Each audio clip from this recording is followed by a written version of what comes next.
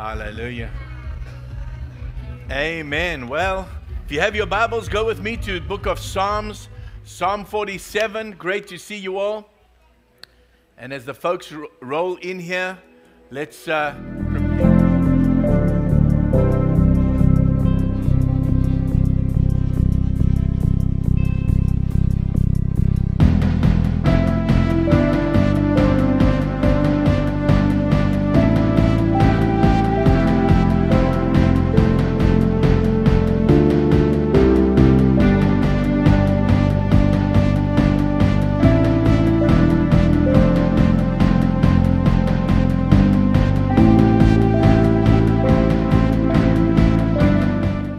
And I said to him, because a Muslim in general, their mindset of Christianity is people bowing down to pieces of wood or to statues.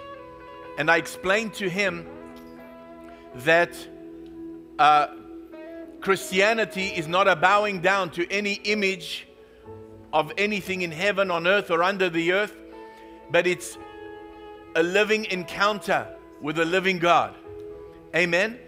And God desires to encounter His people. He desires to embrace, encounter, and to relate with His people. And we relate to Him. We have relationship with God the Father through the Lord Jesus Christ by the Holy Spirit. And His presence is here already. Amen. And here it says in Psalm 47, it says, "Clap your hands, all you nations. Shout to God with cries of joy. How awesome is the Lord Most High, the great King above all the earth. He subdued nations under us, people under our feet. He chose our inheritance for us, the pride of Jacob, whom He loved. God has ascended amid shouts of joy." I said, God has ascended amid shouts of joy. "The Lord, amid the sounding of trumpets, sing praises to God, sing praises. Sing praises to our King, sing praises. For God is the King of all the earth. Sing to Him a song of praise." Let's stand together. Turn around to 2 or 3 people. Introduce yourself. Say, "Welcome to City Bible Church, to know God and to make Him known." Walk around, introduce yourself. Don't be shy.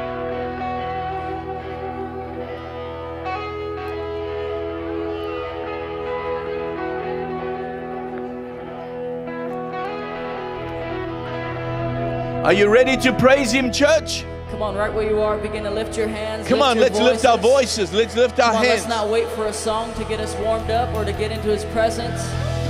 Father, we worship You this morning. God, we give You all the glory.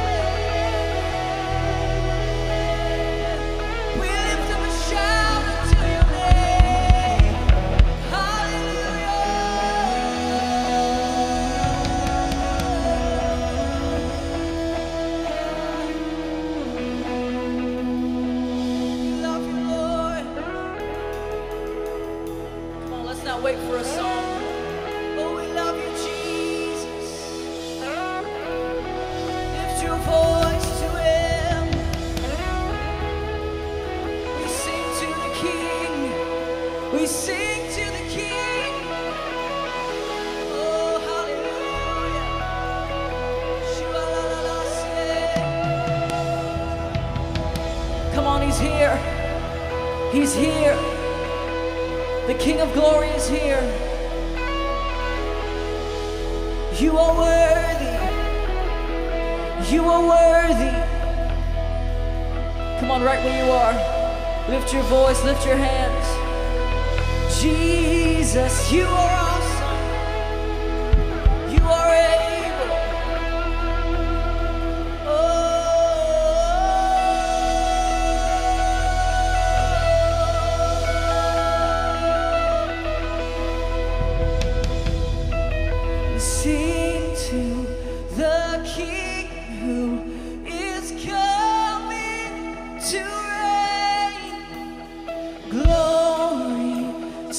Jesus, the Lamb that was slain.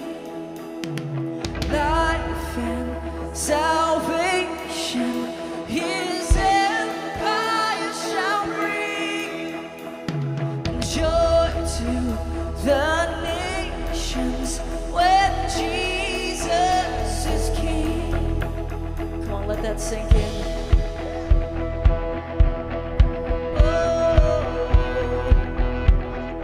Sing that again.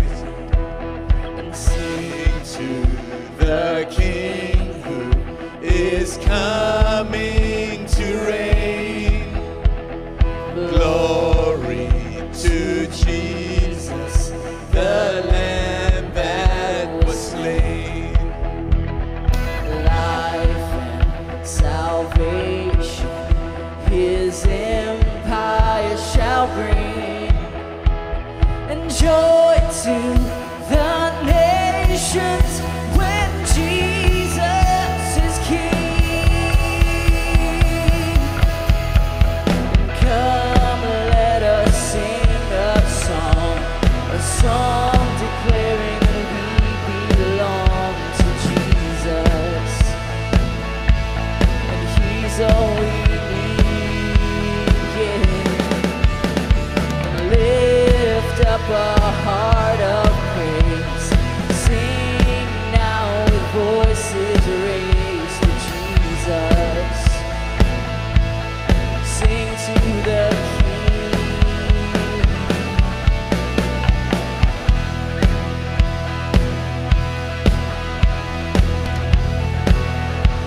For His returning, and for His returning, we'll watch and we'll pray, and we will be ready the dawn of that day, and we'll join in singing with all the redeemed. Satan is vanquished and Jesus is King. Let us sing a song declaring that we belong to Jesus. He's all we need. Lift up a heart of praise, sing now with voices raised to Jesus. Come on, sing to the King, sing to the King. Oh, sing to the King,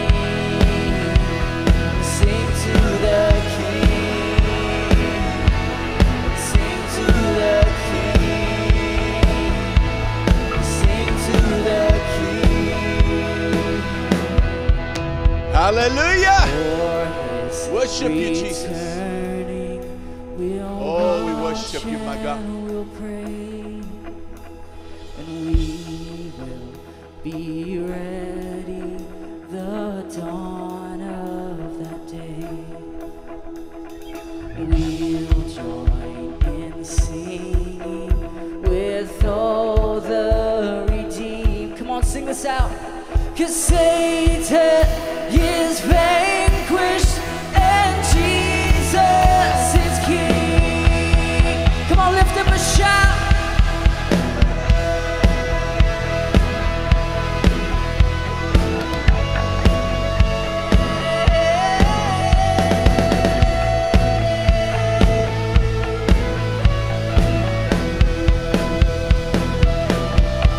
We worship you, Lord. We sing to the King today.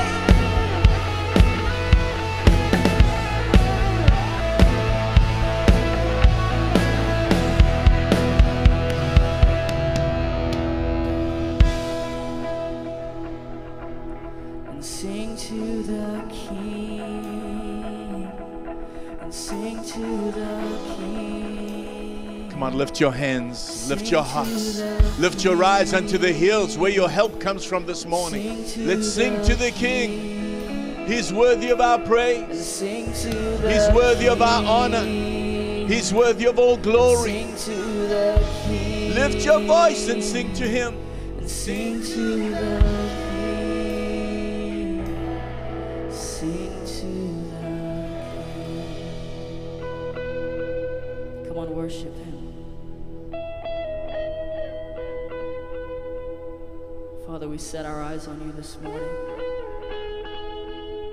Lord, every distraction fades away in Your presence. Lord, we recognize that You are here with us this morning.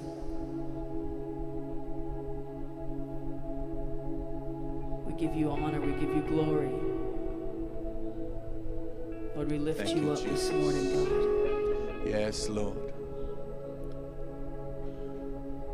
While we were just lifting our hands up before the Lord, I saw people that had been drinking from little puddles and little ponds, and it kind of sustained them. And yet there's a river. There's a river that runs, and it's the rivers of living water.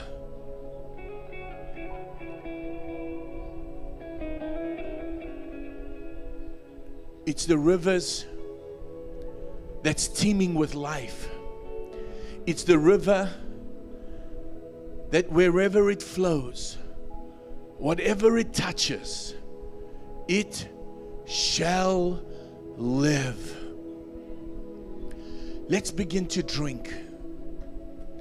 Let's begin to drink like we've never drunk before. Let's begin to drink. And as we drink, let life return to us.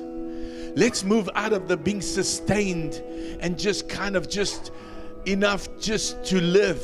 And let's move to that place of abundance and abundant life. Let's allow, as we drink, the sadness to be turned into joy, the brokenness to be turned into wholeness, the sickness to be turned into healing. Let's allow the confusion to become a sound mind, and the turmoil to become just a place of tranquility and peace. Let's allow the river of God as we drink. Jesus said, if any man is thirsty, let him come to me and drink. Let's drink deep, because out of the wells of salvation we'll draw waters. We'll draw water out of the wells of salvation. Let's draw water. Let's drink. Let's run to the river. Let's drink of the living water this morning. Let's drink of Him. His presence is here.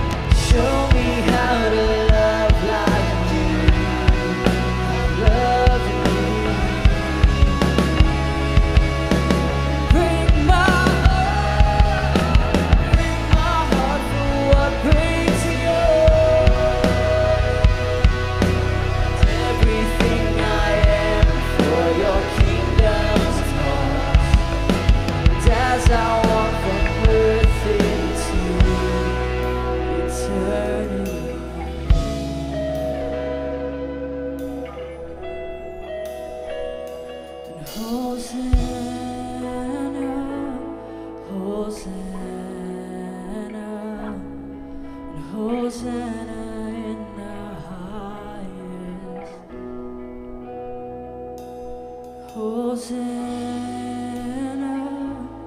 Hosanna, Hosanna in the highest. Hosanna in the highest. Hosanna in the highest.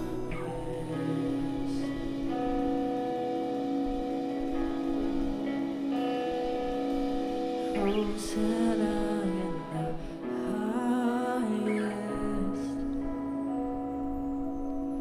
Hosanna in the highest.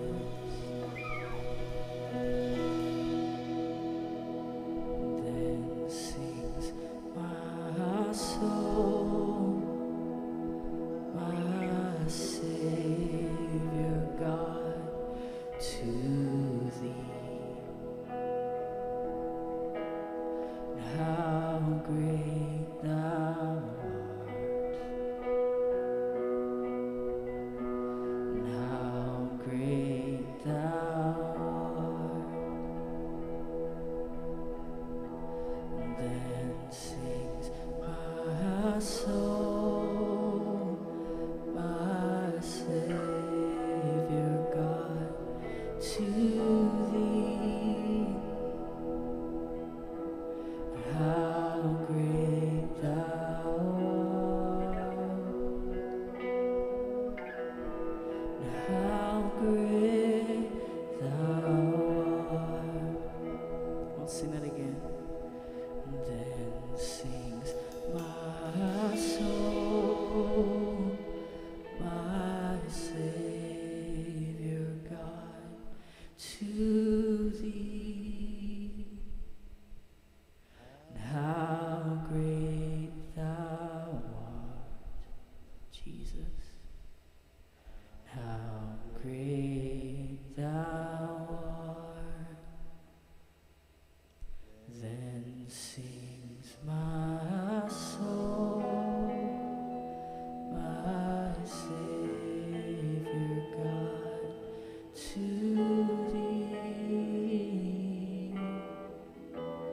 How great Thou art, and how great Thou art.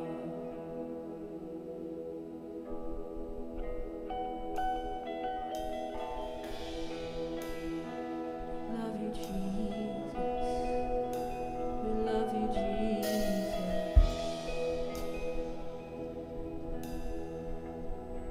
Oh, we love Your name, the precious name of Jesus, the sweetest name I know. Oh, in Your name there is power, power to heal, power to restore. Jesus, Jesus, Jesus.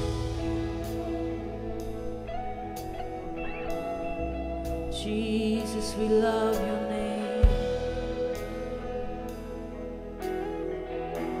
And for Your name is a strong tower. The righteous run in and they are saved. Your name is a refuge for me, oh God.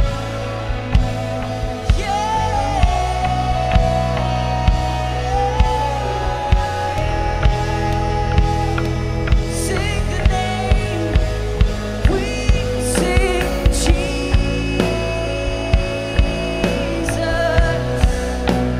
We sing Jesus. We sing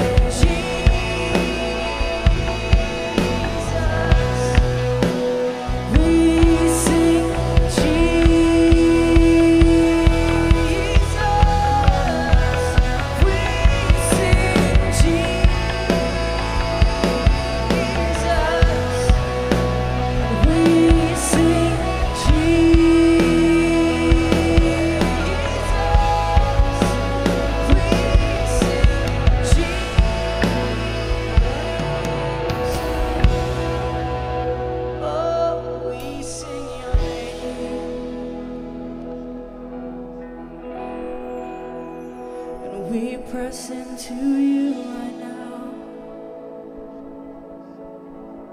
We press into you right now. You have our affection, Lord.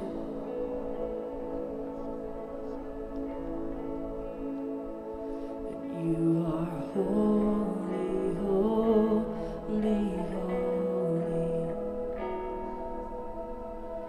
Holy, holy, holy. You are holy, holy, holy. Holy, holy. Lift your hands and sing holy, holy, holy. Join with the angels this morning. Cry not holy. Holy, holy, holy. Holy, holy. Go deeper in. Go deeper than you've ever gone before. Holy, holy, You holy. are worthy, worthy, worthy. Go deeper. Go You deeper. are worthy, worthy, worthy, yeah. Worthy, worthy, worthy. Worthy, worthy, worthy. You are worthy, worthy, worthy. Oh, worthy, worthy, worthy. You are faithful, faithful, faithful, faithful. Faithful, faithful, faithful, yeah. Faithful, faithful, faithful. Worship him. Worship him. He's worthy of your worship this morning. Worship him.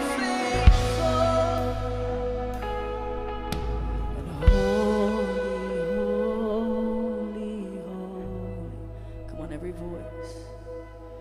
Holy, holy, holy. Holy, holy, holy. Jesus. Holy, holy, holy. Come on, he is here. Holy, holy, holy. Get lost in his presence. Holy, holy, holy. Look into his beautiful, wonderful face. Holy, holy. Look into his eyes. Holy. Let his love fill you. You are holy, holy. The love of God is shed abroad in our hearts by the Holy Spirit this morning. Worthy, worthy. Worship him. Let the love look from his eyes fill you and saturate you. Accept you. You're accepted. You're accepted. No performance needed. You're accepted and loved right now. Come on, lift your voice now. Worthy, worthy, worthy. You are holy, holy, holy, holy. You are holy, holy, holy. Holy, holy, holy. You are holy, holy, holy.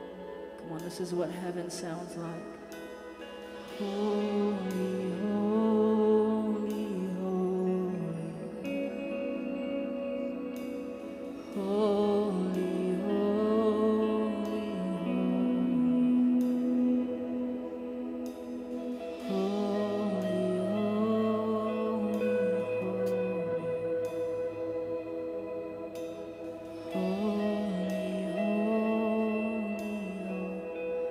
on, sing the song of the redeemed.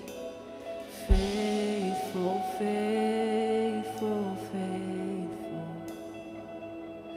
You are faithful. Go deeper, wade in deeper into that middle of the river. Wade in deeper. You are faithful. Don't be content with ankle deep or knee deep or even waist deep. Wherever you're at, go in deeper. Wade in deeper. Wade in deeper. You are faithful, faithful. Jesus, faithful, faithful, faithful. You are faithful, faithful, faithful. Yeah, faithful, faithful, faithful. And you are faithful, faithful, faithful. Faithful, faithful, faithful. Yeah.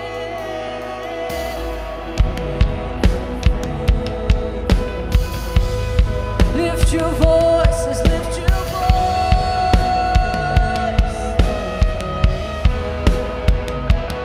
You are faithful, faithful, faithful. You are faithful, faithful, faithful. Yeah, faithful,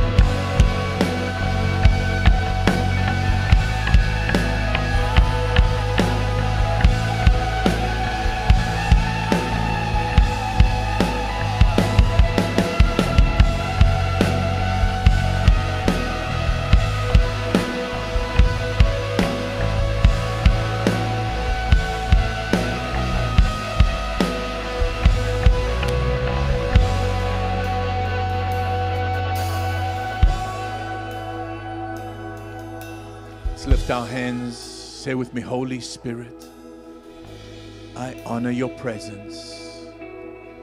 I honor your presence in this place. I honor your presence in my life. I honor your presence this morning. And I thank you for your anointing upon my mind and my heart to receive the full revelation of your word, which will bring me faith, freedom, and hope. In Jesus' name. And all God's people said, amen and amen. First time newcomers, please stand or stay standing. The rest of us, sit down. Let's give them a big God bless you. Welcome. It's great to have you with us. Once you may be seated, maybe one of the deacons can just bring a newcomer package.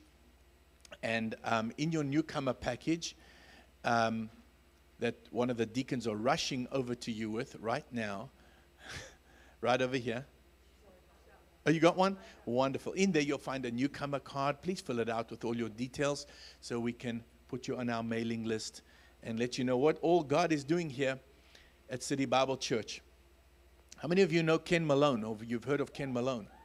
Ken is getting, in fact, he's excited to, he's getting ready to be with us again in September. And so let's also begin preparing for that. And of course, one of the things that's also very exciting to me, apart from our wonderful services and times that we have here, is our Labor Day fellowship. Amen. I want you to, even though it's a Monday, let's get together, have some fun. How many of you know we get to know each other a little more and a little better than just walking in, praise and worship, listening to the word, having maybe a cup of coffee and walking out? Whereas we get to know each other a little better when we either playing or watching volleyball and watching us, the adults, wipe the youth out again. And they told me that they won the volleyball at the youth camp that they've just come back from. And so I thought to myself, how bad must those other teams be? No, I'm only kidding. And so we're excited to play them again on Labor Day, and they're also wanting to challenge us to soccer. So please, people, let's get together and let's get ready to do what we do best. Amen. Apart from fellowship and love one another and grow in the Lord. Amen. We have some announcements, which I know they're getting ready to put up for you. How many of you are ready for a God encounter this morning? I tell you what, you look for seat belts. Hopefully you have some, and settle in, because we're going to have a great time this morning. God bless you.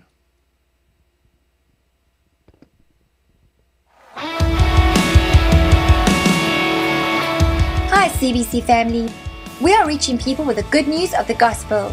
And we at City Bible Church continue to run with the vision that God has given us for the city and the nation. It's time for this week's announcements. We'd like to take a moment to welcome our first-time visitors today. We hope you've enjoyed the warm, family atmosphere here at City Bible Church. Please pick up your free welcome package at our information desk after the service. Fill out the visitor's card in your package and turn it in to one of our deacons in the foyer so we can keep you updated with all the exciting things going on here at City Bible Church. And if you're watching online today, we would love to connect with you too. Please visit our website at citybiblechurch.com and click the Contact Us link to send us your email and any information you would like about City Bible Church. Here are our upcoming events. Come out for the third week of Submerge this Wednesday as we continue to receive new and exciting insight, going deeper on some of the topics discussed in these sessions. Wednesday evening, 7 p.m. See you there. Impact Youth this Friday night is another outreach night. Now that you are back from camp and fired up, you will be taking the love of Jesus to the streets with an evangelism treasure hunt. All will be meeting up at the church at 7 p.m. and doing a quick training session before going out in teams to evangelize the city of Jacksonville. Come ready to shine your light. See you Friday at 7 p.m. It's been said that prayer may just be the most powerful tool that mankind has. Prayer is an integral part of what makes up City Bible Church. Since we opened our doors in the 1990s, we have been having noon prayer meetings where we seek God as a church with one heart and one purpose. Come and join us in this powerful time of prayer every Monday through Thursday from noon to 1. Life groups are a great way to get to know our church family better and to hang out with people who have a heart for God. Remember to check out all the exciting things our life groups have to offer. You can download our detailed life groups list from our website and check out what is happening every month at citybiblechurch.com. When Christ is the center of your focus, then everything comes into perspective. Fix your eyes on Jesus and He will lead you, direct you, and reveal to you all that you need for this life. That wraps up our announcements for this week. Let's continue to make a difference as we are touching lives with the good news of Jesus Christ. City Bible Church, to know God and to make Him known.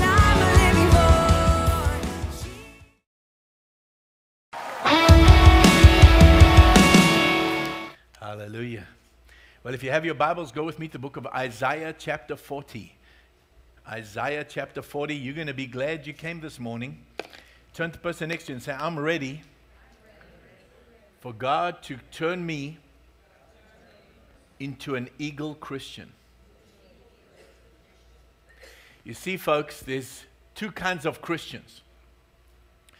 There's eagle Christians, those who soar in the heavenlies, those who are seated with Christ in heavenly places, who see and have perspective. Those are people of vision. Those are people who operate in the realm and dimension of the Spirit. And then there's chicken Christians. There's eagle Christians and there's chicken Christians. Chicken Christians only see what's in front of them. They are quick to criticize, and they are quick to find fault in the other chickens, and especially in the eagles that are soaring above them. They are moaning, complaining, fault-finding, and they're even like friends. They don't like to be alone, and so they gather in little groups and have the eagles, figuratively speaking, they have the eagles for dinner. They sit talking and criticizing and fault-finding, and in the church, we need to all rise up to become eagles in the spirit. We need to grow up from chicken to eagle. And whether we were raised as a chicken, God, when we're born again, the born again nature is the nature of an eagle. He wants us to rise up above the circumstances, above that critical spirit, above that fault-finding thing, and begin to soar over life and circumstances, and to begin to live like eagles. Now, I don't know if you've noticed, eagles in general, you don't get 50 eagles flying around together. Eagles generally are more hanging out with their families, and they're kind of loners. You don't find, it's not like chickens where bark, bark, bark, bark, bark, bark, bark, and it can be 50 chickens in like 10 square feet, you know, kind of thing. You'll find eagles, by and large, they are there to operate and live like an eagle. And God has called us to be eagles. And in Isaiah chapter 40 and verse 3, it says, a voice of one calling in the wilderness, prepare the way of the Lord. Make straight in the desert a highway for our God. This is what eagles do. Eagles are voices calling in the wilderness, preparing the way of the Lord. You know, eagles are builders. Eagles are those who make a way. Eagles are those who join the dots, who stand in the gap. Instead of criticizing and talking about the gap, they stand in the gap. Amen? Eagles are those who recognize and are those who make straight in the desert a highway for our God. And so you and I have a daily choice. Am I going to live like a chicken, or am I going to live like an eagle? It's easy to be a chicken. It's easy to join in. It's easy to join in the song of what's wrong, why the body isn't doing this, and why the church isn't doing that, and why the pastor this, and why the leaders this. And it's very easy to join in that. It's very simple to be in a negative, critical atmosphere and to be overcome by that negative, critical spirit, because that's what it is. It's a spirit. It's a spirit. God has not given us a spirit of fear, but a spirit of love, power, and a sound mind. You and I should be operating in a spirit of love, power, and a sound mind. And God is calling us to rise up. That's the spirit of an eagle. It's a spirit of love, power, and a sound mind. It has a clear mind. It has clear understanding as far as what it should be doing and where it should be going. Amen? And so here, it goes on, it says, verse 4, every valley shall be raised up, every mountain and hill made low. The rough ground shall become level, the rugged places a plain. Watch this now. And the glory of the Lord will be revealed. Say with me, the glory of the Lord will be revealed. And all the people will see it together, for the mouth of the Lord has spoken. God is revealing His glory, and He says all the people will see it, because God has spoken it. God's will is for us to be exposed to and enjoy and embrace the glory of God. Amen? Now, in the same book of Isaiah, chapter 40, go with me to verse 29. And of course, when the glory of the Lord is revealed, what happens? He gives strength to the weary. There's so many people that are weary today. We're weary because of the economy. We're weary because of what the government's doing or not doing. We're weary because of what's going on overseas and what's happened in the property market and what's happened to our 401ks, 601ts, and all these different things that's gone on. We weary in all the different wars and the difficulties and the struggles and the trials and all the different things that's come against us, our families, our homes, our children, those of us who have kids. We can get weary, but here it says He gives strength. How many of you have gotten to that place sometimes, at least once this year, where you said, I cannot do this anymore? Okay, wonderful. Only 1,000 honest people in the house. Thank you, Jesus. So here it says He gives strength to the weary. God gives strength to the weary. Watch this. And increases the power of the weak. So those who have felt weak and tired, He increases the power, His power in you. Be strong in His mighty power. Ephesians 6 verse 10. Be strong in the Lord and in the power of His might. God is calling us to increase ourselves in strength. Why? Because it's going to take some strength to be that eagle Christian. God is calling us to rise up now. Now watch this. Watch this next verse. And it says, even youths grow tired and weary, and young men stumble and fall. Even youths. This is not an age thing. This is a spiritual thing. Keep going. Watch this next verse now. They said, no, the next verse is in verse 31. But those, Isaiah 40 and verse 31, it says, but those who hope in the Lord will renew their strength. Those who trust in the Lord will renew. Say renew. God is in the business of renewing. He's a renewing God. You know what I love about the word renew? It means it used to be new, it grew old, and now it needs to be new again. It used to be new and strong, now it grew old and weak. Whether that's because of age or that's because of weariness. How many of you know that, again, we proved it that it's got nothing to do with age. It's not age related, it's situation related. Amen? Because sometimes stuff can just drain you and suck the life out of you. Amen? And it says, but those who trust in the Lord will renew their strength. Watch this. I like the King James says, they will mount up on wings like eagles. They will mount up on wings like eagles. They will soar on wings like eagles.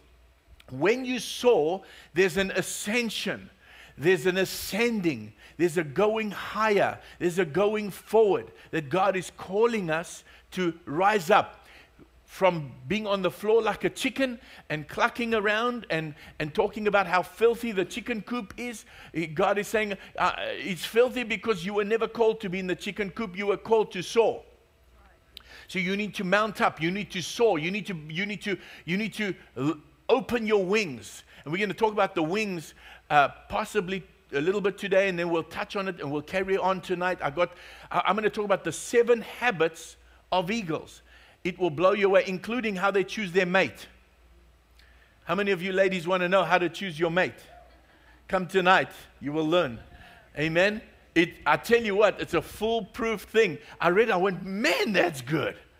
And if all the ladies knew this, you would choose the right mate. Amen. And so it says they will mount up on wings like eagles. Right? They will mount up on wings like eagles. They will run and not grow weary. They will walk and not faint. God is looking for us as His people to become eagles. Turn to the person next to you and say, today I am an eagle Christian. I am an eagle. No more a chicken. No more chicken Christianity for me. No more chicken soup for me. I'm an eagle. I live like an eagle. I think like an eagle. I soar like an eagle. And of course, for you and I to soar, we need to open up our wings. You don't soar with no wings. And the wings, I believe, are two things. Number one, it's the one wing is the wing of faith. Say with me, faith. And we need a wing that has to do with faith. And faith has to do with the word, because faith comes by and hearing by the Romans 10:17. Faith comes by hearing, and hearing by the word of God. So I need to open my right wing of faith, that which trusts in the word. The left wing is the wing of the Spirit. Word, Spirit. Word, Spirit. Say with me, word, Spirit. God's end time people are going to be a people of the word and a people of the Spirit. And so the way I'm going to mount up on wings like eagles is I'm going to open this wing of faith, trusting in God, because those who hope in the Lord will renew their strength. I'm opening the wing of the word, or of faith, believing the word. My second wing I open is those who live by the Spirit. Galatians chapter 5, I think it's verse 13, 14, or 15. Those who live by the Spirit, possibly 16, 17, it's somewhere there. Those who live by the Spirit, amen, will not fulfill the lust of the flesh. Those who live by the Spirit are sons of God. Those who walk in the Spirit are sons of God. Say with me, I walk in the Spirit, so I'm the son of God.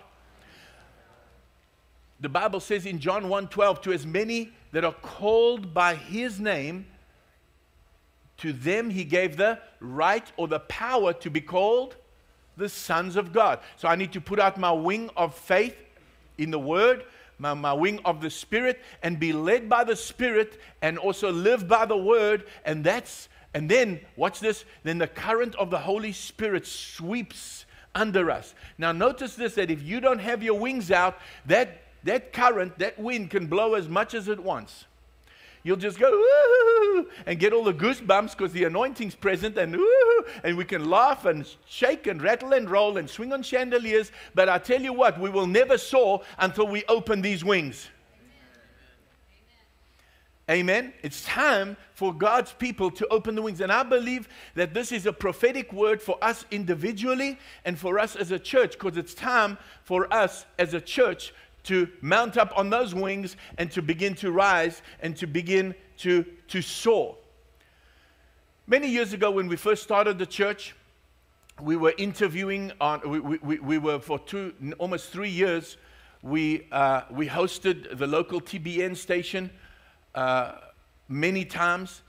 We were on sometimes every 3 weeks. Joyce, you remember that? I think, was it you that came through that program?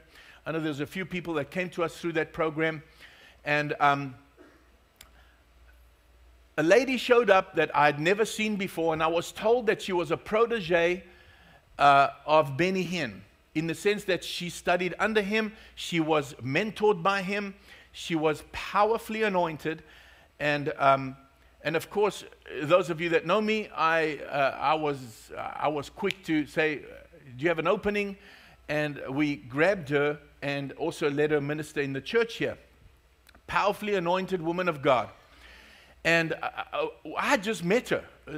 Like I said, we just interviewed her, and I'm not sure if it's before or after. I'm open to correction, but I think it was before we even interviewed her. I remember her getting up out of the couch. Actually, it was before. And she came and knelt in front of us, and she said, "Thus says the Lord,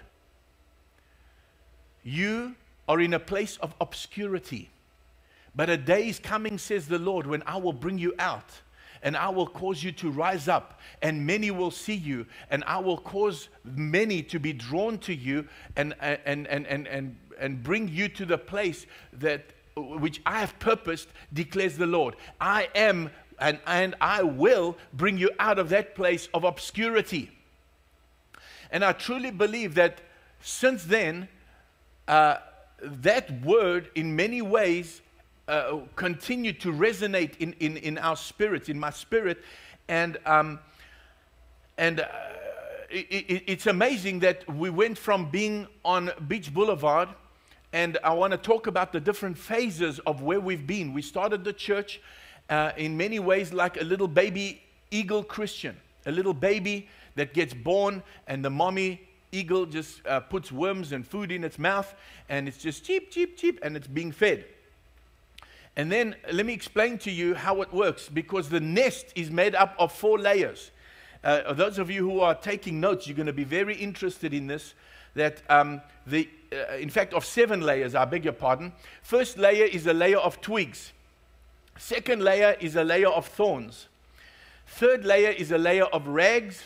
Fourth layer is a layer of dry leaves. This is a fact now of how they build their nests. Fifth layer is a layer of twigs again. Sixth layer is a layer of thorns. And then the 7th layer is a layer of cotton. You know, something cushy for the babies. And so what happens is, as the babies grow and they are getting stronger, Mommy and Daddy Eagle decide it's time for the babies to do what we do. And so what they do is they remove the cotton out of the nest. And those thorns are prickly. And those thorns are saying, this is not nice anymore. What is the matter with you? Don't you love us anymore? Don't you care for us? And they're feeling a little prickly. And it's sore every time I move, because Mommy and Daddy Eagle wants them out of the nest. So you know what? The day comes where this is just way too uncomfortable, and they climb out of the nest, but they're still on the cliff, and they're looking down. It's like, I don't think so. And so Daddy Eagle goes up, and he's circling. Now, of course, it could be the other way around. So this is not a male-female thing. I'm just picking one of them. It goes and starts circling. And all the little baby eagles are looking and going, wow, I want to be just like Daddy. Wow. And their wish begins to come true, because Mommy Eagle goes next to them against the edge of the cliff and starts to nudge them. This is a fact now. This is how eagles live. Starts to nudge them towards the end of the precipice, the ledge, where they nest and where they hang out. And little eagles are going, Mommy's joking. Mommy loves us way too much. You'd never do this. And Mommy's going, yes, I would. Because you were not created to be a chicken. You were created to be an eagle. That is your destiny. Your destiny is not on the ground. We are not destined to be earthbound. We're destined to be heavenly creatures. We have been created in His likeness, in His image, and the Bible says He has raised us up into heavenly places in Christ Jesus. We're not created to live on earth. We're created to live having the mind of Christ. Turn to the person next to you and say, oh man, I could go home already. But I'm not going home yet. You see, we've become, if our minds are earthly, if we're too earthly minded, we're going to live on an earthly realm. But if I'm heavenly minded, I will live in the heavenly realm. Chickens think, act, talk, live like a chicken. Eagles talk, live, soar like an eagle. And so little baby eagle is getting nudged, and he's getting nudged and saying, Mommy, have you noticed what's on this side? Mom, are you wearing your glasses today? You're getting old. Can you see what's on this side? Are you kidding me? Mom, mom, mom, mom, mom, mom, mom, mom, mom.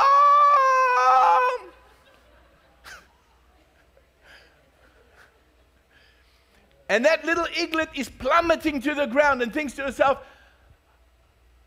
Mommy hates me. I thought she loved me. Did you feed me to kill me? How many of us have felt like that sometimes? Did you save me to dump me here and just to forget about me? And while it's falling, it looks up and goes, Daddy, you look so good, but I'm going to die. Why can't I do that? And all of a sudden, just before it hits the ground, Mommy Eagle comes and picks it up again. Oh, I knew my mommy loved me. Whoa, this is so good. How many of you ever felt like that? Just when you're about to hit the ground, Jesus comes and goes, whew. Oh, I didn't die. I thought I was going to die in that whole thing. And then Mommy Eagle just soars with you on her back. Whoa, it takes you higher than you were before. And then she goes, whew, left bank. And down you go, this is the worst roller coaster ride in my life. And there you go down again. And on the way down, I wish I was like Daddy. Look how beautiful Daddy looks. Oh, those beautiful wings. I'm going to die. Whew. Mommy comes again, picks baby up, and off we go again. We're climbing up heights. Oh, this is wonderful. You know what? I can do this all day, but it's still very scary. Mommy, why are you doing this to me? Watch Daddy. Watch Daddy. Do like Daddy. Come on now. You can do this. And then takes that little eaglet way up again. And then banks her left again. And down she goes again. And then she, on her way down, she's looking and saying, I don't like this anymore. I'm getting bilious. This is not funny. I want to throw up. Why did you feed me if you want me to throw it up? And on the way down, I wonder if I put my wings out like Daddy, if I would, maybe that could work for me. Let me try this. Let me try. Okay, this is all happening at lightning speed because we're plummeting down now, right? And all of a sudden, little eaglet goes, and somehow something's happening, and puts out its wings, and it's a little unstable, but man, okay, this is, Mommy comes up again. You need a little more height. Proud of you. You can do this. Raises up that little eaglet even higher than before. Banks her right this time. I'm going to try this. Okay. Puts out its wings, and all of a sudden, like, woo! I can do this. The eagle Christian is born.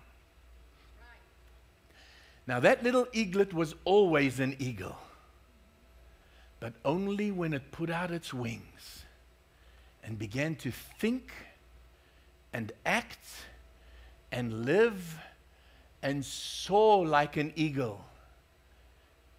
That's the only time it began to live the life of an eagle. Our churches are full of people. They are full of people who, when born again by the Spirit of God, are born again to become eagles. But they still, they have this perspective of this 10 square yards, and they're complaining about all the dirt and the poop and the food and all the stuff that's around. This place stinks. I don't like this place. It's because you were never meant to be on the ground. You and I were meant to soar. Now, notice the place of soaring is not a physical place. It's not a physical church. It's a place in the spirit. You can belong to the best church, which is this one on the face of the planet. But unless you choose to soar, no matter which church you're in, you're going to be a chicken. You can even be a chicken it'll be an uncomfortable experience to be a chicken in this church, and you're going to hate it. But unless you put your wings out and begin to soar, and begin to soar with the eagles that are soaring, that's when you're going to feel a part of things. Because you and I will never, ever fulfill our purpose and our destiny living like a chicken. We're called to soar like eagles. Amen? And I believe the time has come in the life of City Bible Church that not just individually, but as a church, we're being kicked out the nest. And so we've been looking, and we're busy looking for church premises. And I have a sense that the church premises is part of us coming out of obscurity, which was the prophetic word that woman of God who came and preached for us, by the way, a couple of times. And she was, I'm not kidding, it was like a female Benny Hinn in the church. How many of you were there that time? Joyce, you remember, she was powerfully anointed, wasn't she? Sorry? She was there a week? Yeah, she was with us for a whole week. Tell you what, you want to see miracles and healings? Woo, powerful. And she brought prophetic words. She was so powerfully anointed woman. So having said that, I believe that God is busy getting us where it's like, okay, this is thorns, man. How many of you know, even though it's an insecure time, and I'm going to identify some things so that you don't get scared when you feel certain things. And just because it's prickly and you got people next to you that are bumping you and hitting you into the thorns, and you're going, what's wrong with you? You just bumped me into the thorn here. It doesn't mean that things are bad. It just means things are moving. God is moving us to our next level. God is moving us as a church, and we move from establishing and pioneering this church. How many of you know to pioneer a church is one thing, to take over a church is another? Pastors, including people like us, get offered churches regularly. Some of them are large churches, 300, 500, 600, 700. We were offered a church of 700, 800 people just a few years ago. We know people that know churches that are looking for pastors. How many of you know you don't run after numbers, you run after what God is calling you to be and to do? Amen? You got to be faithful. You cannot go after numbers. You cannot go after the glitz and glamour and something that's established. You got to go after what God is telling you to do and to be. Whether it's a job, whether it's a ministry, whether it's a calling, well, no matter what it is, you and I need to be faithful to that which God has called us to. Amen? And so, imagine if I had done that, you wouldn't be sitting here today. You wouldn't be hearing this awesome message on you and I rising up to be the eagle Christians we were meant to be. Amen? And so, you need, it says, they will run and not grow weary, they will walk and not faint. You and I, when we rise up to be those eagle Christians, we will be sustained by the supernatural power of God. His strength will become our strength. We will operate in a spiritual realm and dimension as opposed to an earthly realm and dimension. Amen? Now, I have so much to say and so little time to say it, but go with me to the book of Deuteronomy, chapter 32. And while you're doing that, I want to share with you that one of the things that we are trusting and believing God for is that wherever we move, it's going to be something that will be visible.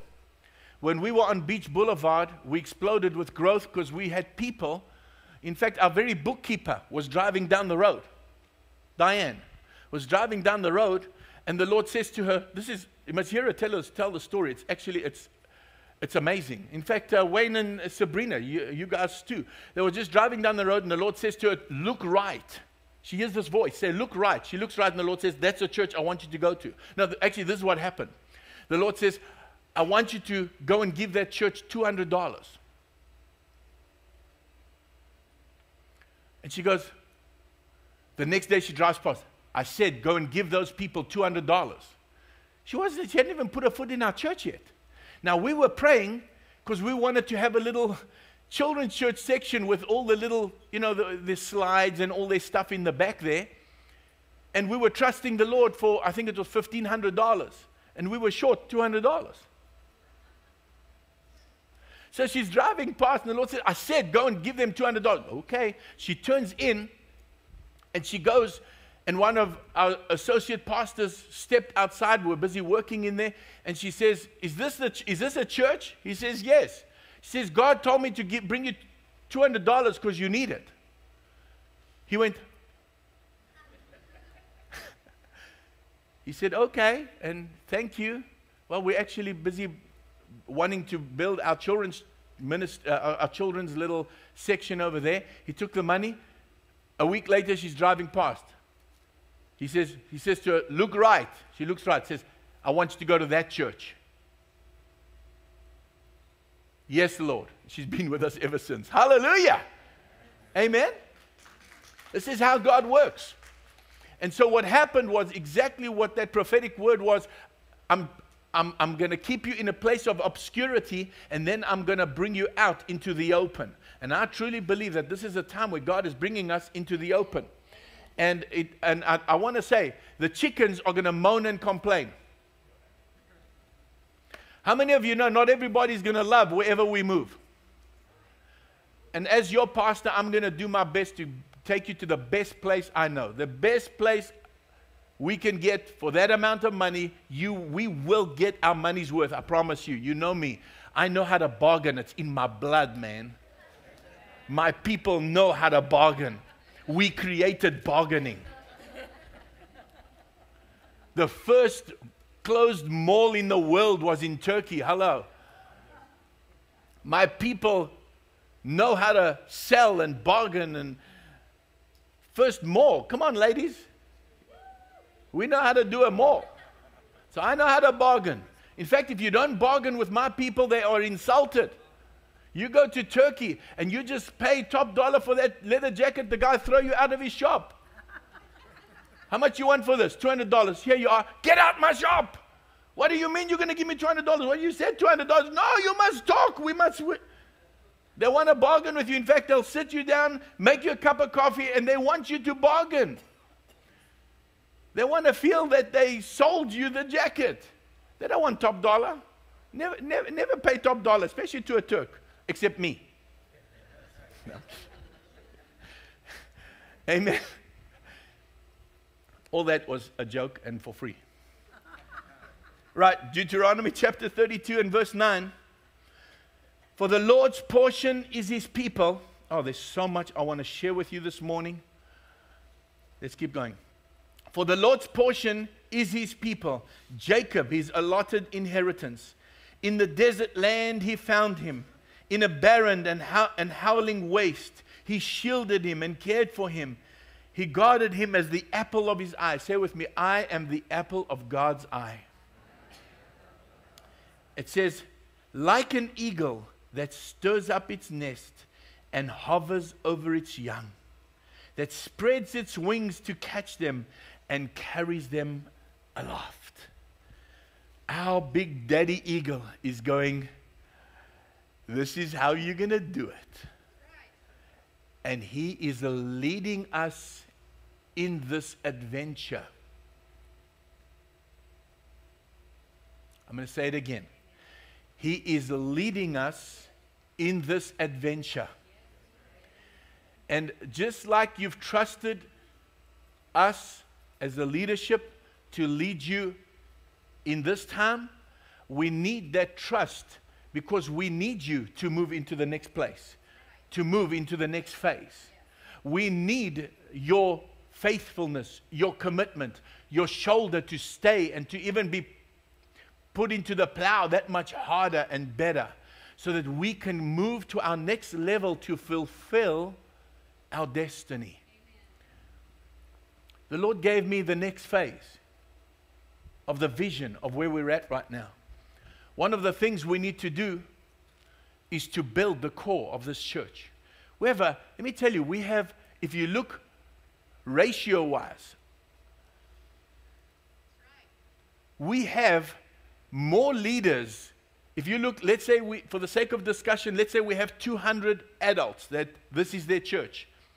We have our percentage of people that are involved and in any kind of leadership is higher than the average church across the country. There's a church not far away from here that's got thousands, a few thousand people. They don't have as many leaders as we do. He dreams about having our leaders.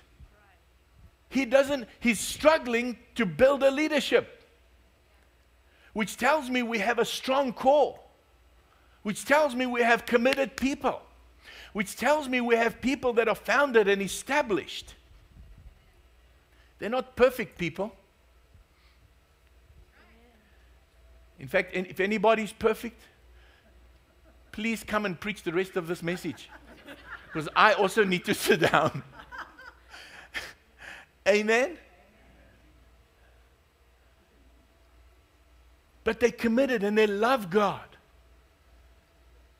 That's one of the reasons why we put the elders on pause, put the deacons on pause, functional as much as they can, but waiting on the Lord to get those two things that I asked everybody to get in this church. Number one, God's heart for His city and God's heart for His people. Amen.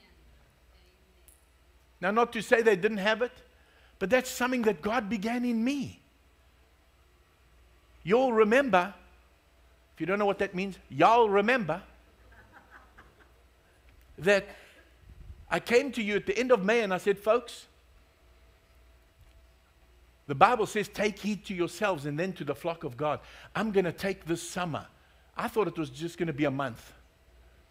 And just wait on the Lord for me to be refreshed, for me to be renewed. I thought it was just me. So I took a month because I knew I needed time alone with God.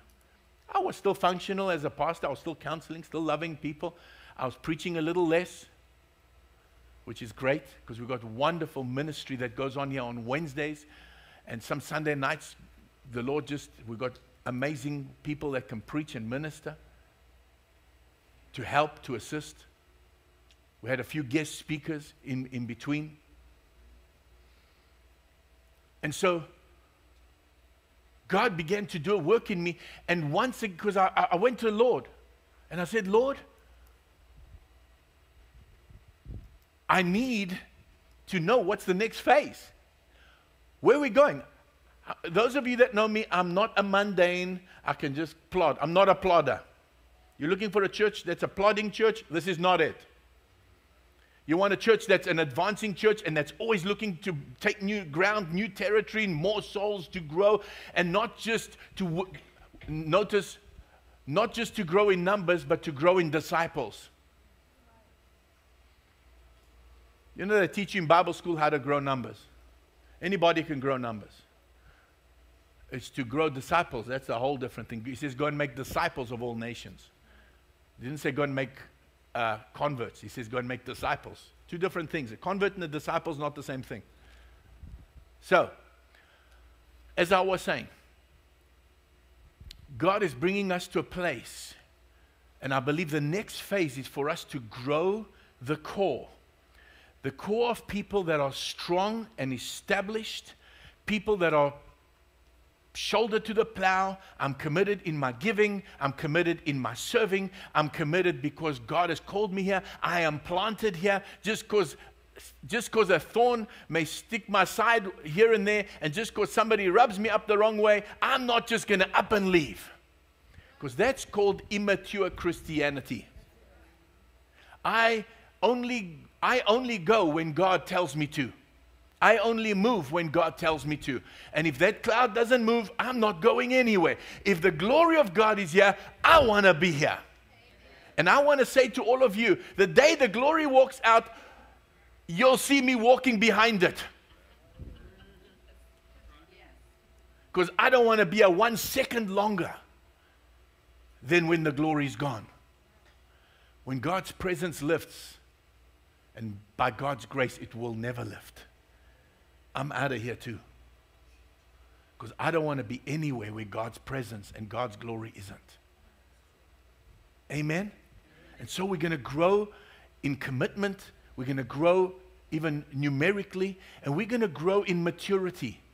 And that's why we've been talking about loving people. When new people come in, let them feel loved. Let them feel special. Let them feel accepted. Let them feel like, wow, there are people that truly love God and that love people. And that's what I called the church to. The second thing I called the church to do is get God's love for our city. Because you cannot minister to someone you don't love.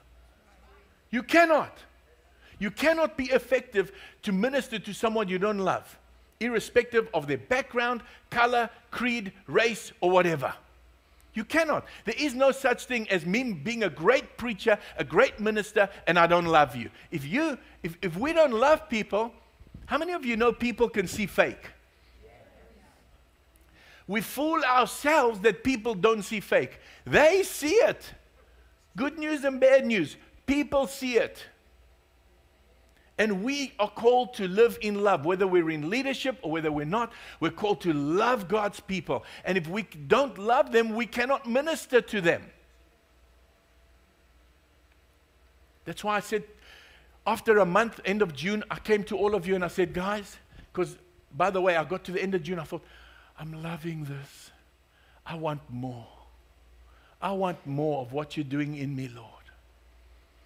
Then the Lord said to me, now take the leadership and the church and take them with you to get my heart for the city, to get my heart for the church, to get my love for the city, to get my love for the church.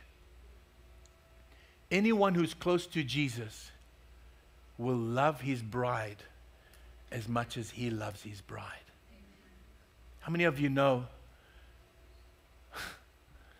Has anybody stumbled, fallen, made a mistake, sinned at least once this year? That's what I love about this church, man. I tell you, you are the most honest people. That's why I hang out with you all. Hands just fly up, man. How many of you did Jesus kick you in the teeth and shoot? Are you kidding? I'll counsel you all later. But when you fell, when you were down, when you're feeling broken, when you're feeling worthless and guilty, did he come and kick you and shoot you? No. God is a God of restoration. Say with me, God is a God of restoration. When we fall or we stumble or we make a mistake, his goal is always restoration. That's why the Bible says if you find someone in sin, kick them in the teeth, criticize them and expose them and tell them how pathetic they are. Is that what it says? It says, restore such a one in a spirit of meekness, lest you also be tempted. I've told the story many times. I'm not going to get into it. But in Bible school, I criticized somebody. In fact, he was one of my lecturers. I stood up. I thought I was cool. I was the student president. I could do whatever I wanted to. And I stood up and I put my finger in his face and I told him that he wasn't worth being in the ministry. Thought I was cool. The following year, I was going through, there's only one way to put it, a living hell. And I'm crying out to God in my office. I was an investment broker. I'm saying, God, why is this happening to me? I love you, I serve you, I'm giving my life to you. And that brother's face comes in front of me. And the Lord said, you've touched mine anointed. You've judged him. And now you've come under the same judgment. The same thing I criticized him for was happening to me. We're talking 25, 27 years ago stories now. Still, the point is still, God is the same yesterday, today, and forever. I wept and I repented. I said, God, I'm so sorry. I touched one of your choice servants, and he was one of the most beautiful Christians you'll ever meet. I picked up the phone. I said to him, brother, it's Errol. And the phone went quiet because I know he found out, he knew what I'd said about him. He knew how I downed him to pastors, to leaders. I thought I was being spiritual. Those days I was a hellfire damnation preacher. The more I made you feel like the flames of hell were licking at your legs while I'm preaching, the better preacher I thought I was. Those were the days, man. Those were days. That's the way it was those days. And I'm weeping and I'm repenting to him. And he said to me, I forgive you. However, this was the part that hurt. He said, it's like going to the top of Carlton Center. Carlton Center was a 50-story building in Johannesburg. 50 stories. I loved going up there because it had, on the top floor, it had like a little restaurant that had those telescope things where you could overlook the whole city. And he said, it's like going to the top of Carlton Center and taking a feather pillow and doing this. And all the feathers go flying. He says, no matter what you do, you'll never be able to get all those feathers back. When he said that, it was like he grabbed me like this and he went, and I was like, and I said, let's say his name was John. I said, John, I want you to know, I will not rest day or night until I pick up every feather that I did to you. It took me 7 years. 7 years to undo what took me a year and a half to do. I had to travel 400, 500 miles at times on my Kawasaki Ninja at 200 kilometers an hour. Sorry, I shouldn't have told you that part. But I would travel, I would lay on that bike and I would go. And all I wanted to do was clear my brother's name. All I wanted to do was make right what I did wrong.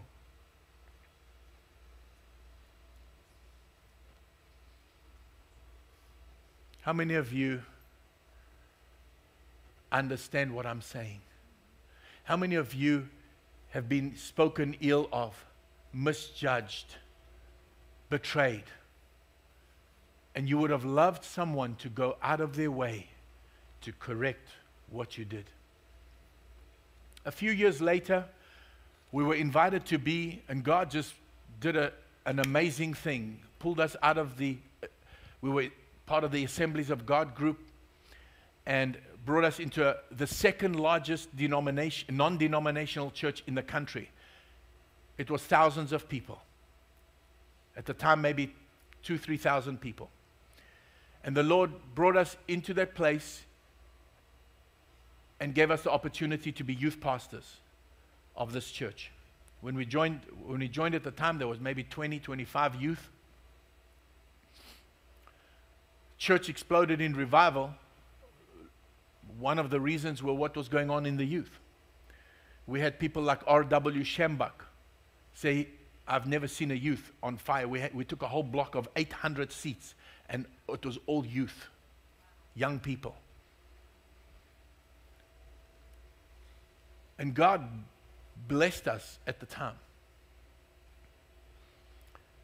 And there was something I was heading towards. Oh yes. I'm in prayer one day and the Lord says to me, call that brother that I criticized and get him to come minister here. How many of you know true forgiveness is seen at that time? I picked up the phone. I said to him, John, his name wasn't John, but I'm using that name now. I said, John, will you come and preach for us? It went quiet on the other side. And he said, sure, I will. He came and he ministered. Power of God fell. Powerfully anointed man of God. We held each other, and with tears in my eyes, I said, thank you for forgiving me. Thank you for coming. It was proof of your forgiveness for what I've done, what I'd done to you. Folks, it's not time to shoot the wounded. It's not time to shoot the weak and the weary and those that are going through difficult times. It's not time to act like a chicken when people are trying to put their wings out and soar. And to say, well, if they did it this way, they'd do better. Work out your own salvation with fear and trembling. Put out your own wings of faith and spirit and begin to soar and begin to live and begin to do what God has called you to do instead of looking to everybody else. It's time to grow up. It's time for us to rise up, to mount up on those wings. Notice, to mount up means you were mounted down. If the word mounted, you can't mount down. It's kind of an oxymoron, isn't it? You got to be down if you got to mount up. And it's time for us to rise up now. To rise up out of childishness. Rise up out of that place of guilt and condemnation and being critical. And you know what? Like I said, if the people you're hanging around with are determined to stay chickens, then you need to choose your friends a little better. Choose your friends a little better. Choose to be with eagles, not with chickens. Choose to be with people that are going to be solution orientated, not problem orientated. Choose to be with people that they may not be soaring, but they want to soar at the very least. They want to soar. They want to live for God. And they're willing to learn and to grow, to mount up on wings as eagles. Wow, so much to say. Let's start closing off here. The Bible says, how many of you know that the pastor's sharing his heart? He's sharing vision. I'm sharing apostolically. I'm bringing correction where necessary. This is the calling of the apostolic. And how many of you know if the cap fits, wear it? Amen. And if it's time to grow up, let's grow up. If it's time to change, let's change. If it's time to mount up on those wings, let's mount up on those wings. If it's time to be a mature adult Christian, let's do that. If it's time to get strengthened because we're weary or we're tired, let's do that. Amen?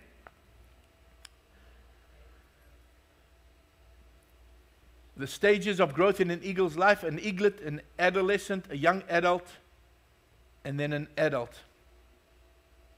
Of course, in the eaglet stage, we're fed. Everything's perfect. Everything's nice around us. Have you noticed after a while, as you grow in the Lord, have you noticed that all of a sudden your prayers aren't getting answered like they used to? When you first get born again, every prayer you pray is almost answered. It's like, whoa, I love this Christianity thing, man. You got to try this. And all of a sudden, you notice all of a sudden it's not happening as much. That's because He's moving us into maturity. Not just is He after taking care of our comforts, He's after our character. God's interested in your character more than He is in your comfort. Amen? And so, I'm moving towards a close here. And then, of course, when we're adolescent, there's a lot of hurts. There's a lot of abuse and wounds. And this is a time where either it maims us and hurts us for life, or it makes us stronger. And you'll find that as it moves into a young adult and even towards a more mature adult, a wise, mature eagle pulls out its own feathers. I want to just quickly talk about this. Some of you have got some old feathers that ain't working for you. called an old wineskin. Time to get rid of the old wineskin, because God is wanting to pour new wine into new wineskins. Pull out your own feathers and lay in the sun like I've done, like I'm doing. And let the Lord renew, because as you lay in that sun, the Bible says, Malachi 4, and I think it's verse 2, the Son of Righteousness will rise with healing in his wings. The rays of the glory of God will just permeate and bring healing, and new feathers will grow. And those new feathers will help you to rise higher than you ever did before. Now, don't miss tonight's service, because we go deeper tonight into this Eagle Christian. You're going to be able to withstand the storms of life. You're going to understand how to withstand the storms of life. You really don't want to miss tonight's service.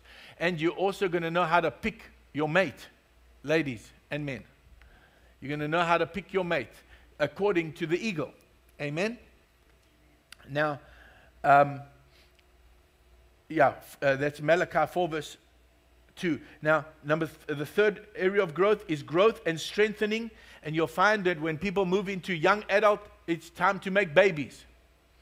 And I believe we're in that stage of moving into a place where we're strengthening the core, and it's baby making time.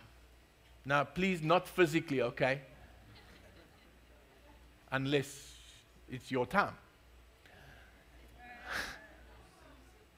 or your season. We're talking about spiritual babies, bringing in the spiritual babies and caring for them, nurturing the spiritual babies, loving on them, helping, being part of their raising and bringing them to a place where you're at, where they also are putting out their wings of the Word, faith in the Word, and living by the Spirit. That's young adult. And of course, as we move, watch this now, the next stage from there is a stage of adulthood. Adults become mentors. Adults are like the Apostle Paul, follow me, even as I follow Christ. Adults are mentors. Adults are those that the little eaglets are going to go, oh man, one day I want to be just like that. Do we have any adult eagles in the house? Do we have any adult eagles that even though times are tough, even though there's storms, even though there's difficulties, we're still flying with our wings of faith in the Word and living by the Spirit? We still live a balanced life. We can still look down and say, follow me even as I follow Christ.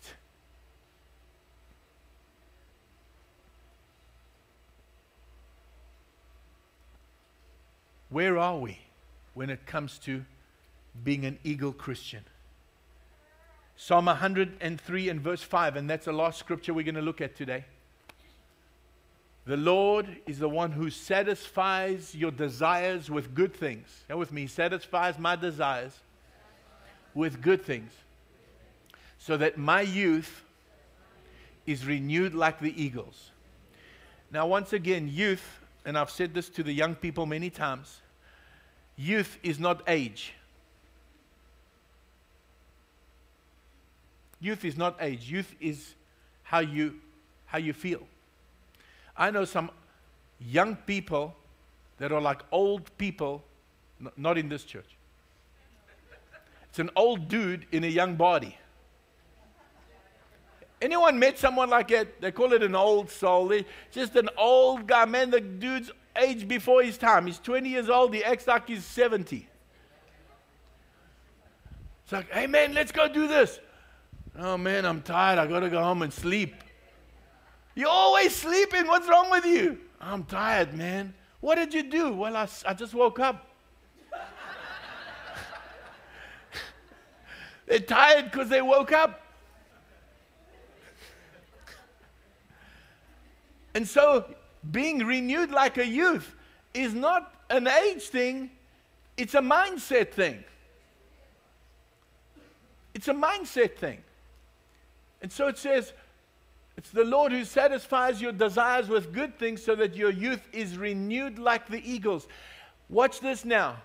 An eagle's strength is that which causes it to be an eagle. If you're a chicken, you need to question, has your youth been renewed? And if not, those who wait upon the Lord, those who trust in the Lord, that's what I've been doing. I've been waiting on Him. Last week I had so many people say, Pastor, that was the message of the year. Last Sunday. Sorry, youth that were gone. I didn't know it was going to turn out like it. It just did. I had so many people say, this was the best message I've heard you preach in years.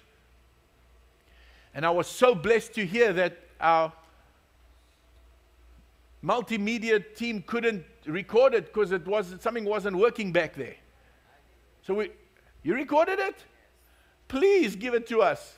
People were ready to pay money and buy CDs that were here. It was that kind of message. What's happening? The pastor's youth is being renewed like the eagles. He's mounting on wings like eagles. He's getting stronger. Because at the end of June, I just felt, oh God, I'm having such a good time. I need more. And He said, yes, you do. So I said, okay, Lord, another month. He says, we'll see. Because it could be even longer. I'll take as long as I need to. All I know is I'm having a good time. And the church is growing. And people are being blessed. The word has been richer. Presence of God has gotten stronger. The gifts are operating that much more intense. Last Sunday night was powerful. What's happening? You wait on the Lord, He will renew your strength. You'll mount up on wings like eagles. You will run and not be weary. You will walk and not faint. Are you an eagle Christian today? I'm calling this church from myself to the elders, to the deacons, to those in hospitality, to those in any form of leadership, to those who operate the family life groups and the different life groups. I'm calling everybody in this body, in this church, to mount up on wings. It's time now. It's time for this church, because our big daddy eagle, which is the Holy Spirit, going. Initially, a couple of months ago, I was going, no, I like it here. It's nice.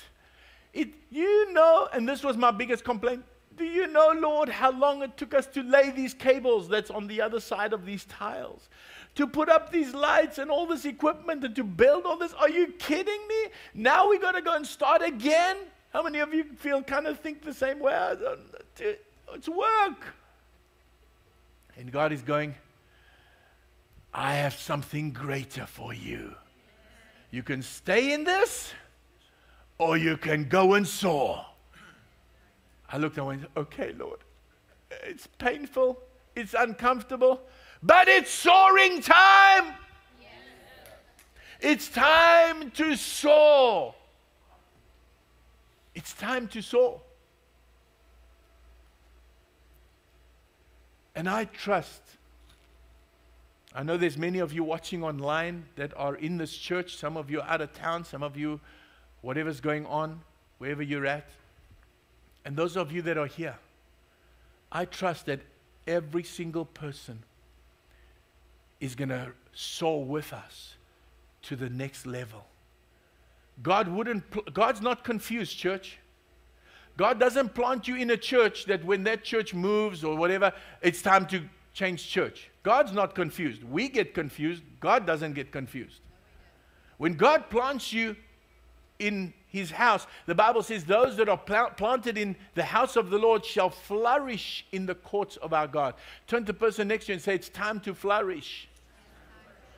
It's time to flourish. And some of you, whether it's your first time, second time, third time, fifth time, 100th time, gazillionth time, whether you've been with us for 14, 15 years, which is when we started this church, some of you are here. Some of you are watching online. God knew what He was doing when He planted you. And it's time to flourish. It's time to move on and begin to soar once again. If we need to pull some feathers out because we've had some wounds, whether the wounds are in church or out the church, Time to pull those feathers out and lay out in the sun. Let the Son of Righteousness heal us. Let's just bow our heads before the Lord as Daniel comes forward. I want to make the decision today that I'm going to soar.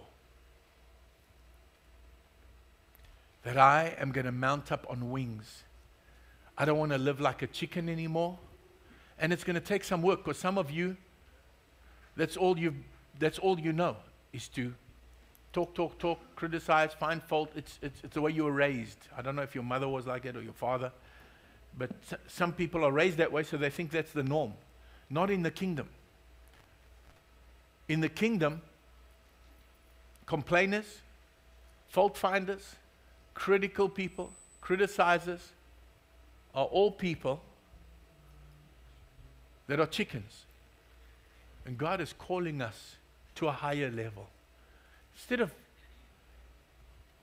seeing the fault, become part of the solution. Instead of seeing someone down and wanting to show how wonderful you are by exposing them, go down. Tend their wounds. Love them. That could be you tomorrow. That could be you tomorrow in that situation. It's easy to find fault when people are going through turmoil in their lives, in their relationships, in their workplaces or whatever. It's easy to find fault till you get there. And the same thing happens to you. We're not called to find fault. We're called to be part of the answer. Jesus didn't come to condemn the world. John 3:17, but that through him we might be saved, delivered, healed.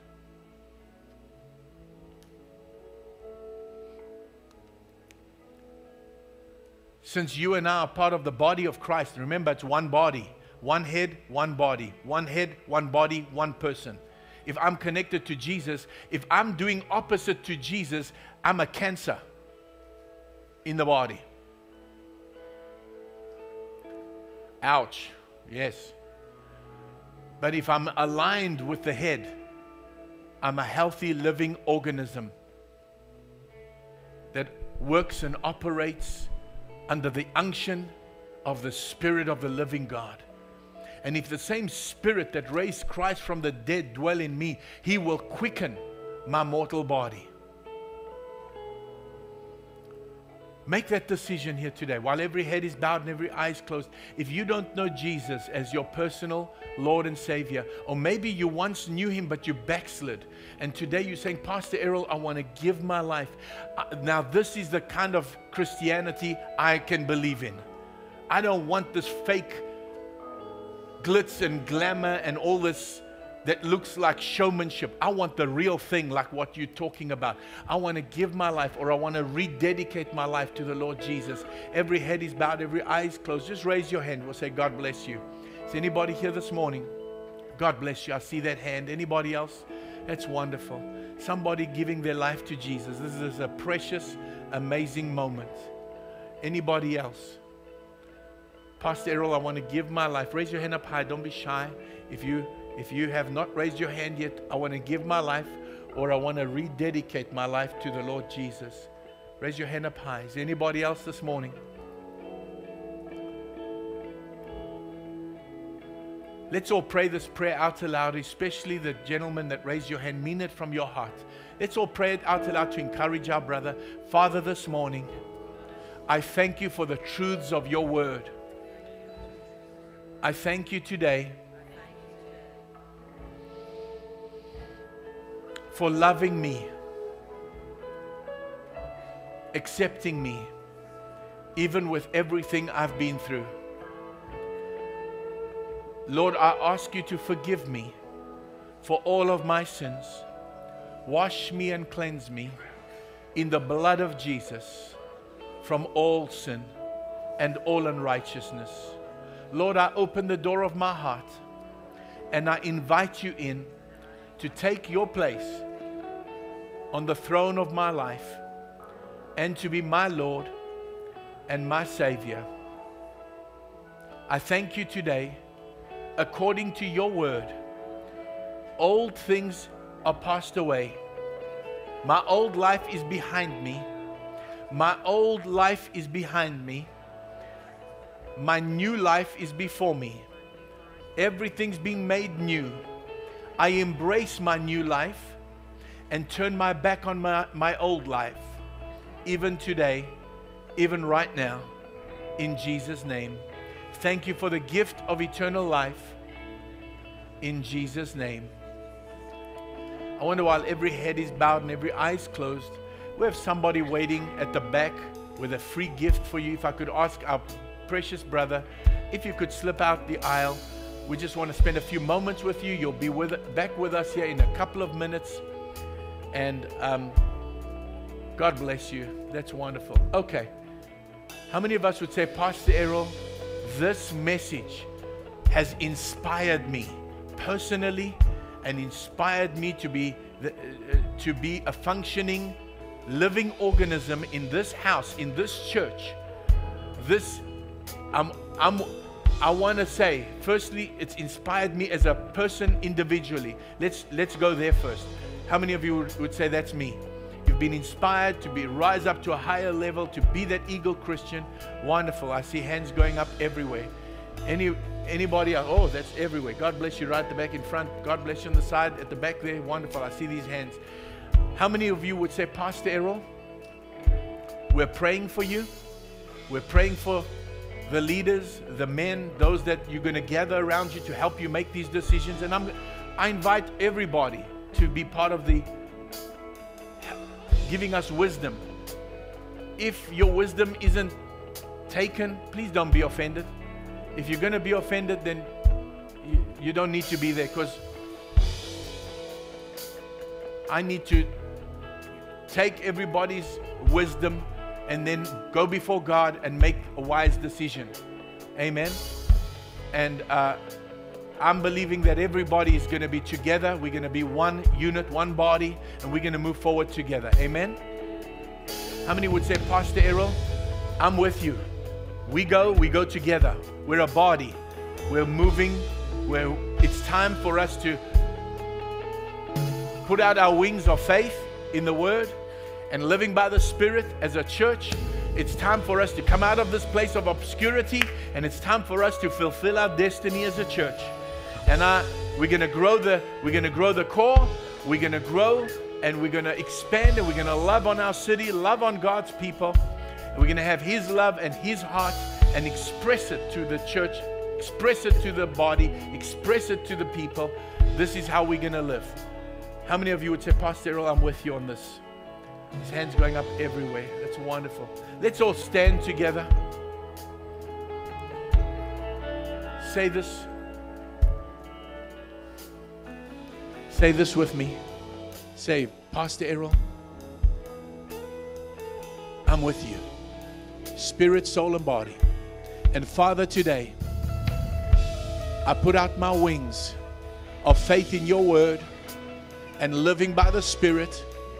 I fix my eyes on Jesus, the author and finisher of my faith. And Lord God, today, I thank you for the current of your and the wind of your Spirit that is blowing. And today I mount up on wings as eagles. And I mount up to soar, to fly, to begin to be the eagle that you've called me to be. In Jesus' name. In Jesus' name. I thank you, Father, that individually I'm mounting on wings as eagles, and that I'm in a body, that the entire body is mounting on wings as eagles. And together we will fulfill our destiny in the name of Jesus. In Jesus' name, we honor you and worship you. I lift up my hands, I lift up my voice, and I praise you today. While we're doing this, I want deacons to stand ready. One of the things we do as we worship, part of our worship is our tithes and offerings. We're going to worship the Lord. I want you to give like an eagle. I want you to give. Let's get ready to give God This is going to take money. Hold on, Daniel. Hold on just a second. A little softer, please, everybody. Guys, a little softer. I want us to get ready to give. It's going to take money. I got to pay first month's rent, last month's rent. I got to, it's going to take some finances. I'm asking everybody that's saying, I'm with you. This is a time for us to be together, not just in word, but in deed. Because it's going to take, the gospel is free, but the pipe to get that gospel to you is what you pay the JEA for. Amen. So I'm asking everybody, let's all put our shoulder to the plow. Let's give as much as we can. It's going to take thousands of dollars. And in this week, we need to secure a place. This week. And so we need that deposit this week. We have 4 places that we're looking at. It was 3, it became 4.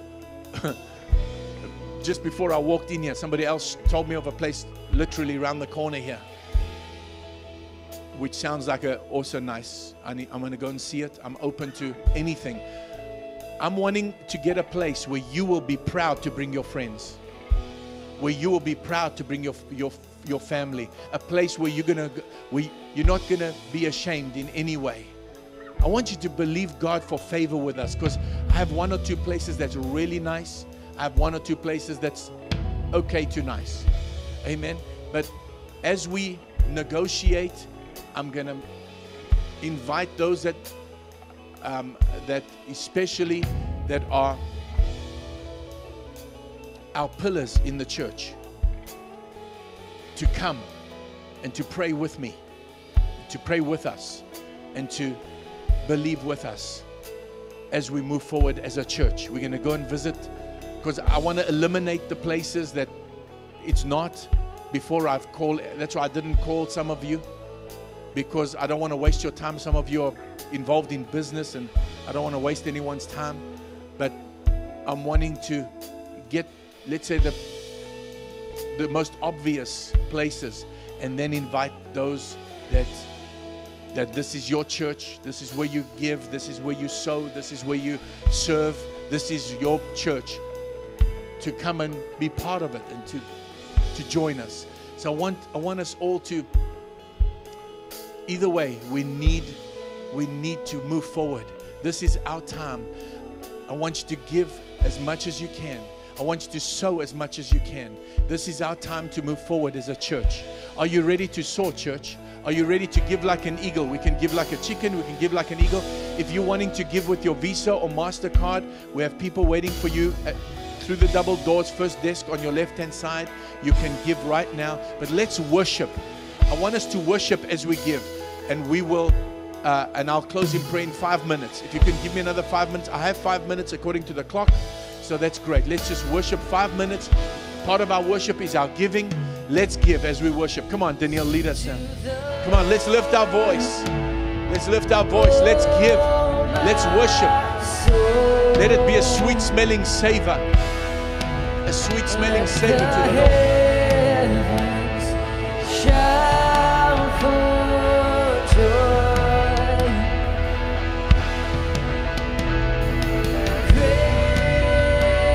Come on, lift your hands. Lift your hands and worship Him. Great is our God. Great is our God. Great is our God. Oh, sing to the Lord, oh my soul. Let the heavens, come on, lift your voice and worship Him. Open up your wings and begin to worship Him like you've never worshiped. Lift your hands, open those wings and begin to soar as the current of the Holy Spirit blows. Great is our God.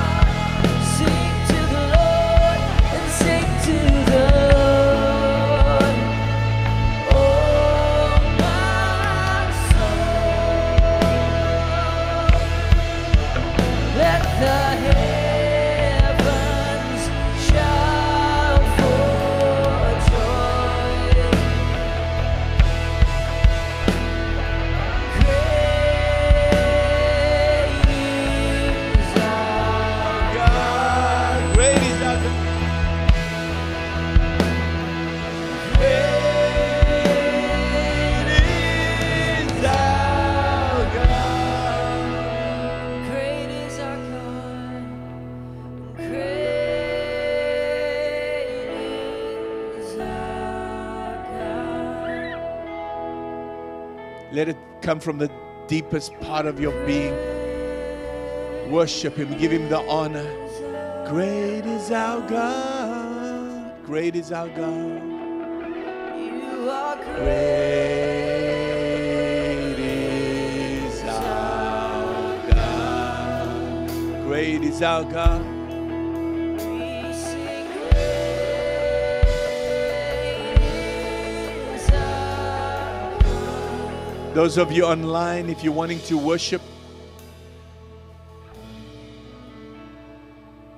you just press the donate button and it'll take you straight to a secure website where you can give. Let's just take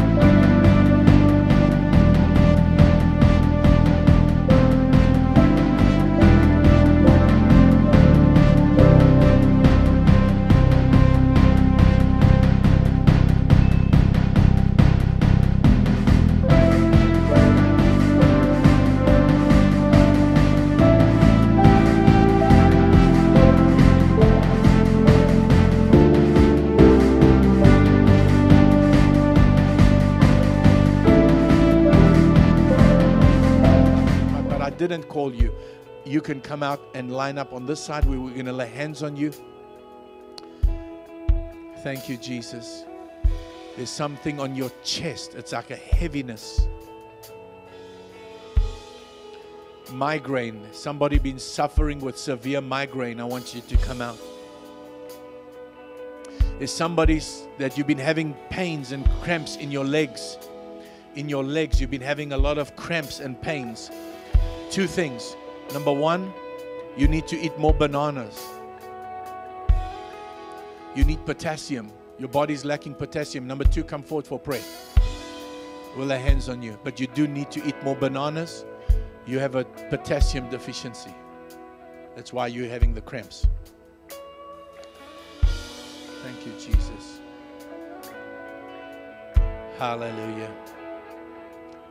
Thank you, Jesus.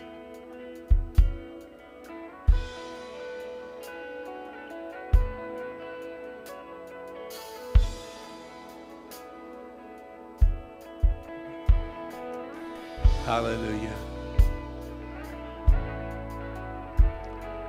Are you ready to receive your healing? I'm just going to dismiss those that would like to leave or that need to leave. Father, we thank you that as we part and go our different ways, that your angels are encamped round about us, guarding us and keeping us, bringing us back safely as we continue in this wonderful, exciting adventure, as we soar like the mighty eagles, as we look to you, Father, the author and finisher of our faith, in Jesus' name. Tonight's service is not the same. I'm not the pastor that can preach the same message twice. It's a completely different message. So those of you that are new, I never preach the same message twice. It's a different message. However, it is about the Eagle Christian. You need to come tonight. Don't miss tonight's message. Otherwise, feel free to stretch out your hands. Believe God for their healing. Be part of this miracle of healing in these people's lives and bodies. In Jesus' name. The Bible